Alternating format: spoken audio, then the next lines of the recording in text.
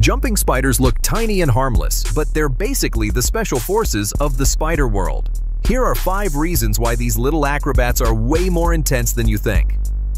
First, their vision is unreal.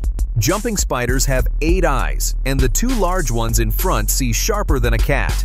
They can even detect ultraviolet light. Imagine a tiny creature watching you in HD from across the room. Second, they're bungee jumping hunters. Before every leap, a jumping spider shoots out a silk safety line. If the jump fails, they don't fall. They just swing back like they're equipped with a built-in grappling hook. Third, they see colors that most spiders can't. Jumping spiders can recognize full color, including red. Yes, even your red hoodie gets their attention.